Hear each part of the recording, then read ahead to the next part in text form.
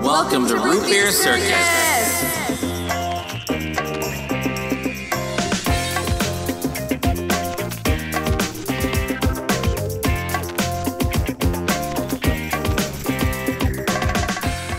It's 1 in the morning. Is it really that late? Yeah, dude, it's like 1:15 a.m. I want to go to bed. Hey, listen, we just watched The Harder They Fall. The Harder They Fall on Netflix, and it was fantastic. It was awesome. It's like Tarantino spaghetti western. It wasn't Tarantino, but it had Tarantino vibes. Exactly, it had Tarantino vibes. The director's only directed like 3 other movies. One is another western, which I want to go see. Sean Carter produced it. Do you know who that is? It was spelled just like the one we know. I know. Do you know who that is? Yeah. Who?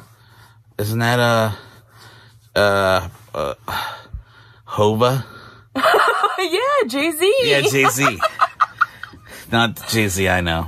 No, different. Not Zuffet. Not Zuffet. But stacked cast. Idris Elba. Who else? Jonathan Majors. I don't know. All I know is that I'm tired as frick. The cinematography, like the visuals, it was beautiful. It was really, really well filmed. It was. And the story was great. The story was cool. I don't remember it, but I remember being excited about it.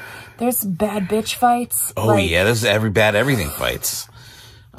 Takes place in like the 1800s. Like, people of color. Right? It was like basically an all black cast. Yeah, it was awesome. Phenomenal. What's your rating? What's your rating? I'm just going to mimic it because I'm tired. I'm going to say 8.7. Oh my god. So get this. 8.7. You can't have the same score as me. I literally just said that's what I was going to do. I don't like that. Anyway, Good this night. has been a bedtime review.